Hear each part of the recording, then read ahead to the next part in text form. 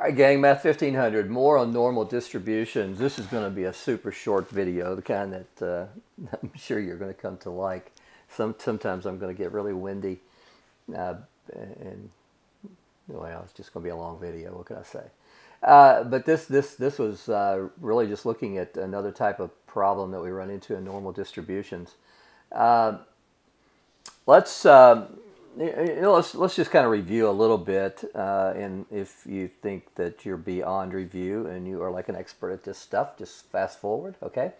But let's say that we want that we have a normal distribution that has a mean equal to 30 and a standard deviation equal to 3.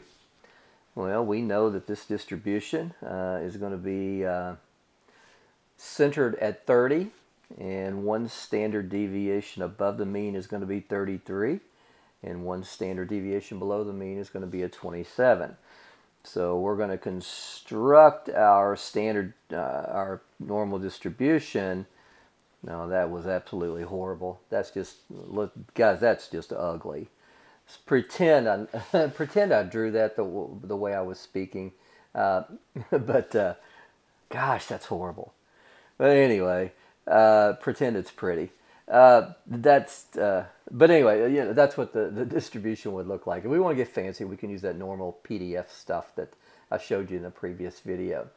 So in something like this, if we have, again, just concentrating on this, this mean of 30, standard deviation 3, if we want to look at the probability that we select some value from that, that's between, say, 26 and 34, for example, just as an example, we can easily work this type of problem on our calculator using the normal CDF key, just as we've shown before. So we'd run that thing from 26 up to 34, mean of 30, standard deviation 3, paste, hit enter, and we get our answer of 0.8176, rounded to 4 places. I checked Hawks, and it seems like that they're obsessed with 3 places in some problems, so this would be 0.818 because that 4th digit 5 is 5 or bigger. So if you know, just report it according to what they request. All right. Now the purpose of this video, I mean, this is all fine and dandy, but I think I've covered this adequately in the previous video. The purpose of this video is to look at a different type of problem that we encounter in normal distributions. And the goal of this is to find a score from a normal distribution with a given characteristic. So that's the goal of this. So no longer finding a probability, a percentage, a proportion, anything like that, but to find a score from the distribution with a given characteristic. I'll tell you what, guys, let me see if I can focus. It doesn't seem like this is focusing as well as it should. Okay, that looks a little bit better. All right. So something we may want to do here is let's say that let's just go back to our old buddy IQs, because I'm such a fan of making important decisions based on one test score.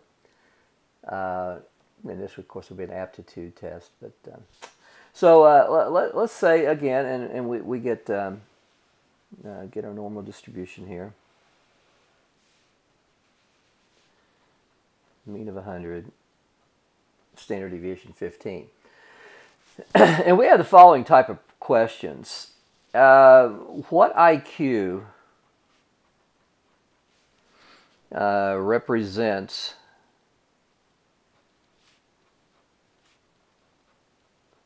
the 48th percentile?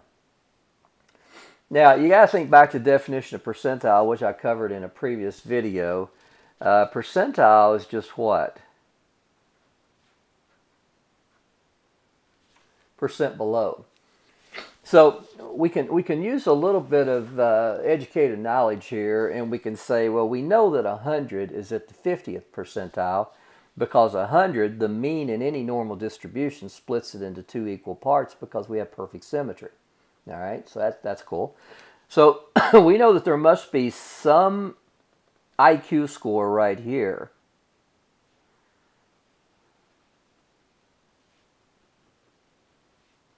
that has 48%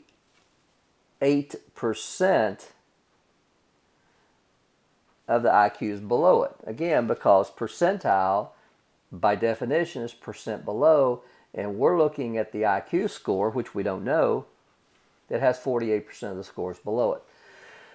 Well, guys, it turns out we have a handy-dandy key on your calculator that works these types of problems called inverse norm. An inverse norm, unlike normal CDF, requires you to put in 3 entries and not 2.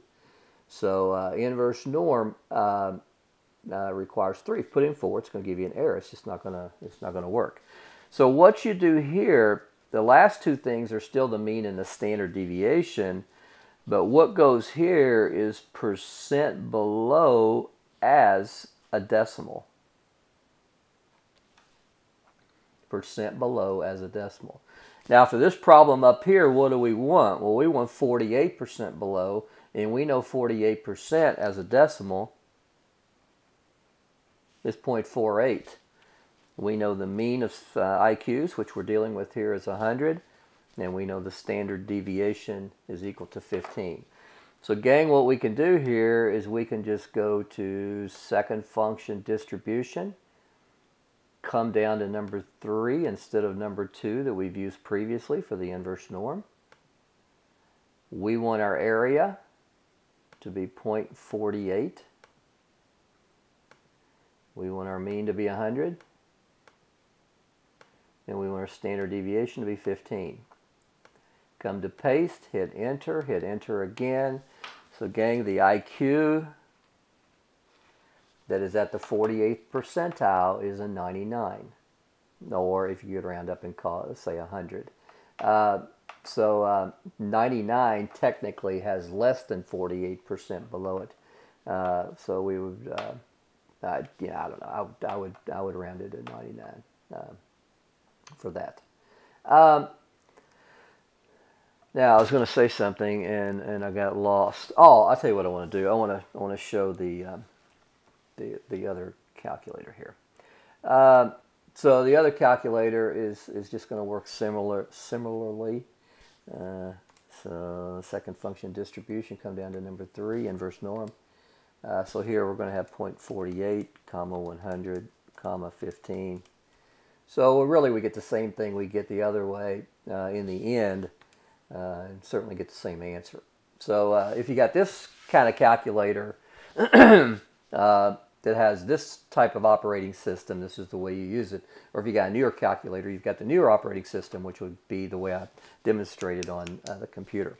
So guys, really, if you just kind of stay on your toes, let's say that ACTs form a normal distribution with a mean of 21, standard deviation of 5. So let's shift that up a little bit to get closer to what it currently is in 2014, 2015. And let's say that a highly prestigious university will only consider applications in the top 5%. So to give you an indication of what this problem looks like, we have some ACT here that separates the top 5% with the bottom 95%. It is so tempting to get careless here and do inverse norm 0.05 because that's the value given in the problem and get the problem wrong. Guys, that's just not going to work for you. Remember, the inverse norm requires you to put what right here? Percent below. And up here, we've got the percent above, so we have to adapt the problem. Well, we don't adapt the problem, we adapt what the information from the problem to put it in the calculator to give us the correct answer. So guys, at the end of the day, to get the top 5%, we have to put percent below, which is 0.95. So guys, probably most of you have taken the ACT, so just to give you an indication, to be in the top 5%, it means you have 95% below you. Let's just use a mean of 21, a standard deviation of 5, which is pretty close. Paste it. So guys, you got to get an ACT of about 29 to be in the 95th percentile. So you know, 29 is a really, really good score, obviously, on the ACT.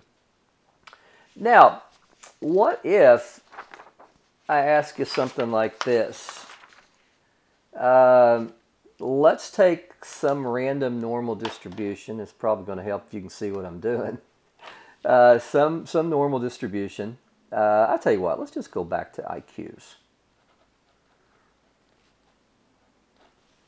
And we want to know the two numbers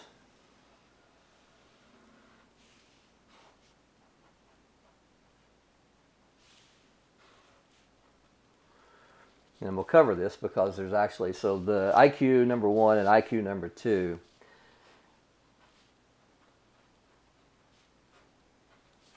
that separates the center 30% of the distribution of scores. Now, the thought process on this type of problem should be the following. First of all, you're not being asked to find something that starts with a P.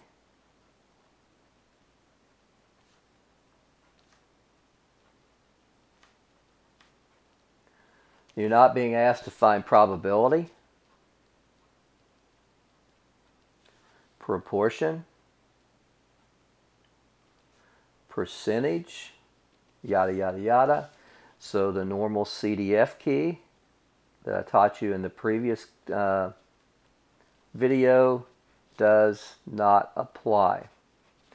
You are being asked to find a score from the distribution. Actually, you're being asked to find two scores from the distribution. So you guys, the key that's going to apply here is the inverse norm. So let's focus on this one right here. What do we need to be able to work inverse norm? Percent below. So guys, if I got 30% between here and here, and I want to find the middle 30%, it tells me right off the bat that I am missing 70%.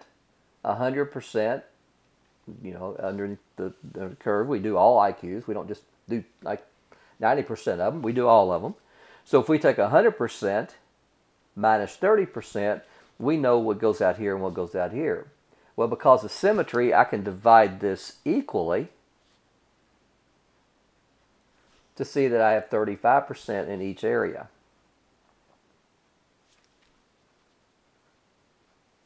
So does it add up to be 100? Well, I got 35 plus 35 is 70, plus the 30 gives me 100%.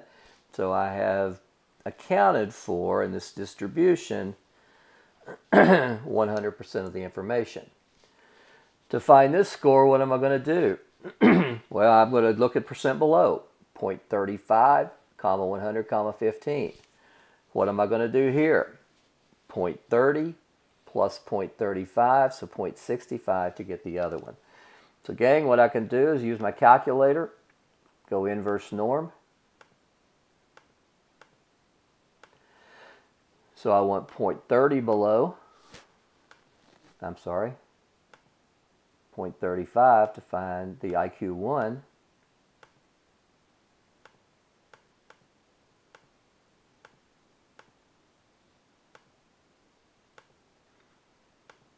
So that's going to be a 94.22. So I'm going to write that down. And then for the other one, I'm just going to go second function entry here because all I need to do is just change one number. I just need to change that 0.35 to 0.65. 0.3 plus 0.35. So I get 105.78. All right, gang, so back here on presenter, I've written the 105.78 and the 94.22. Now, let's say you get a problem like this on your first exam, which you will, and you look up at the clock and you've got about 15 minutes and you're kind of like, I'd like to know, is that right? Is 94.22 and 105.78 right? So when I walk out of here, I may not know about the other 29 questions I did, but I can be sure of this one being right. Is there a way that you could test that? Yeah, you could. Let's put those values back in our calculator and calculate the percentage and see if it corresponds to what we need. So if I come back to normal CDF, which will calculate the percentage, and I go 94.22 up to 105.78,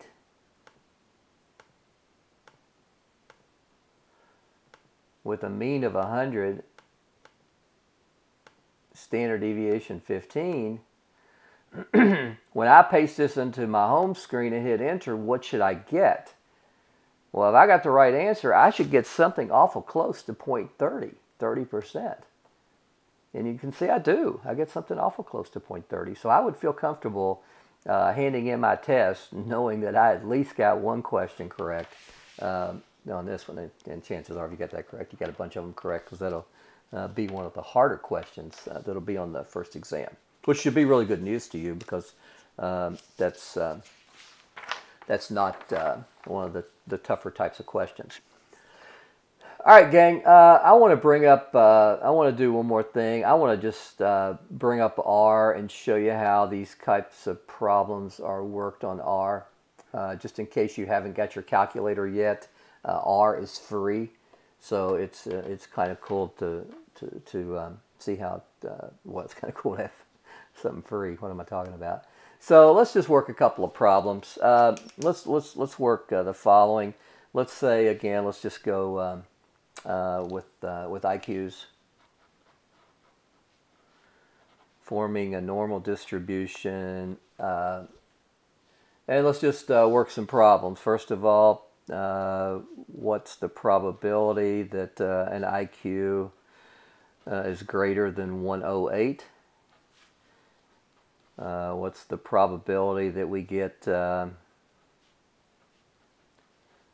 IQ between 92 and 110? What's the probability that we get an IQ less than 120? And between what two values,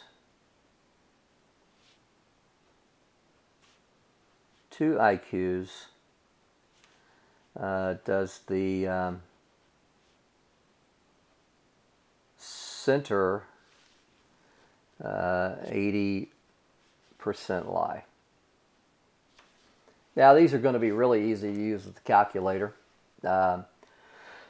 Let's do that. All right. So let's just go to the calculator. I want to clear out and get started with new stuff. So if I'm going to work part number one, IQ greater than 108, starts with a P. So I'm going to go to normal CDF. I'm going to go 108 up to E99. Mean of 100, standard deviation 15. So the answer to the first problem is going to be 0.2969.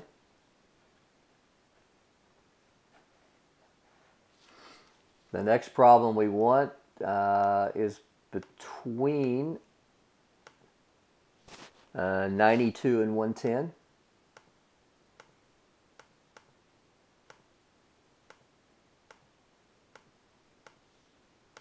So the answer here is 0.4506.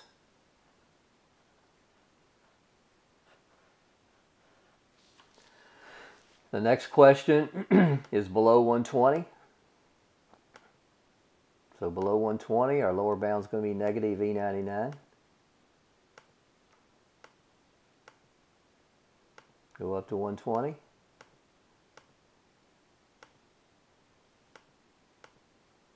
Paste it and work it.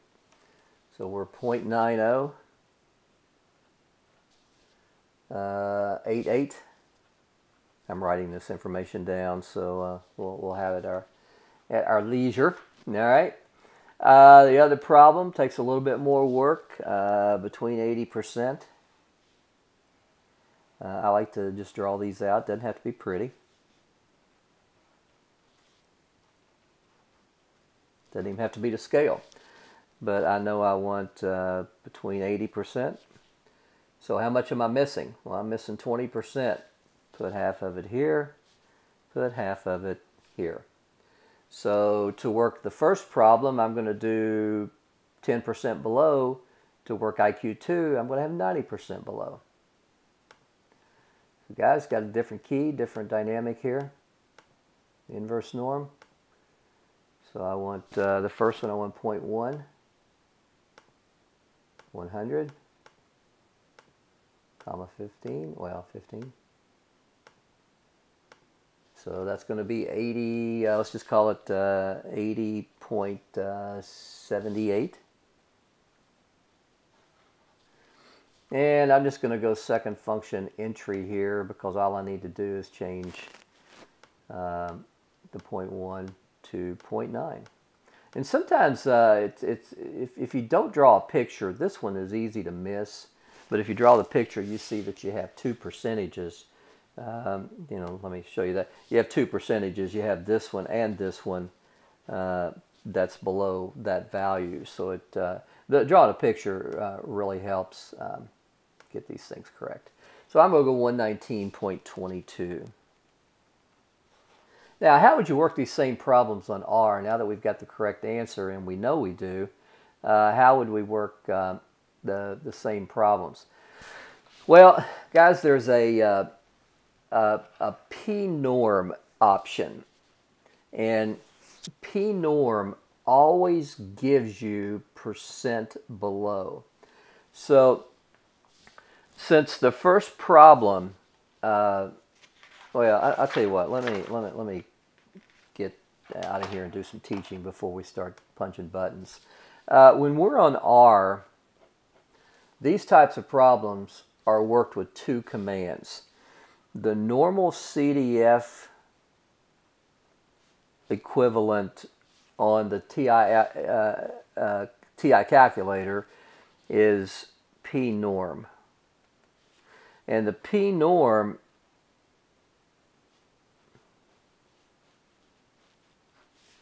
has three values.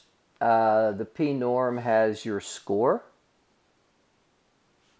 It has the mean, and it has the standard deviation. This will always give you percent below. Now I'll show you how to manipulate that if we want percent below or percent between. The inverse norm key on the graphing calculator is given as Q norm. And Q norm has three values that you have to put in. Obviously the mean and the standard deviation, and it turns out this works exactly like the calculator. Percent below is a decimal. All right, so let's see how we would work these four problems. I think it'd be kind of helpful here if I got into a split screen situation. Let's see if I'm clever enough to pull something like that off. Hopefully I can make that happen. All right, gang, so if I'm going to work problem number one over here on R, I want percent below. So I know that the total area is 1. So I'm going to take 1 minus the p-norm of 108, comma 100, comma 15, and I will get the same answer. Now, if I've got the situation where I've got between 92 and 110, now this is harder. This is much harder on R than it is on the other, because what I have to do is I got to be tricky. P norm always gives me percent below. So what I've got to do first of all is I've got to look at my upper bound of 110, calculate that area all the way down to negative infinity. And then I've got to come in and subtract 92, subtract this part out to leave me the part in the center. So guys, to be able to pull this off, I'm going to have to go P norm, the bigger number,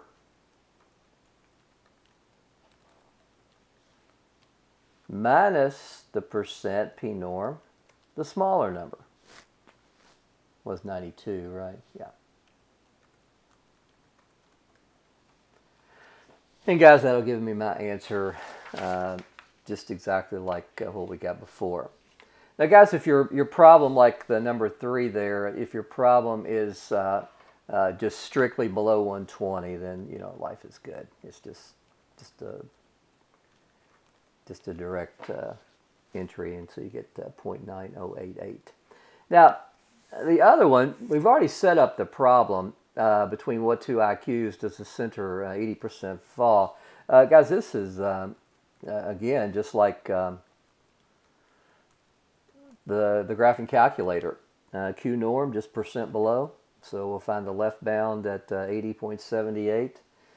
And I'll show you a feature. If you hit your up arrow, it will go up and bring the previous command down. So all we need to do there is just change, about ready to sneeze, 0.90, and of course you're going to get your 119.22. So take a screenshot of this. This encompasses, compared to these problems, how you can do these problems on R. So, you know, those of you might be saying, well, Darbro, I haven't got a calculator yet. I lost my calculator. Dude, this is free. This is free. You can download this. Again, R is a free software and comes with absolutely no warranty. But guys, the stuff we're going to work, it does a good job. All right.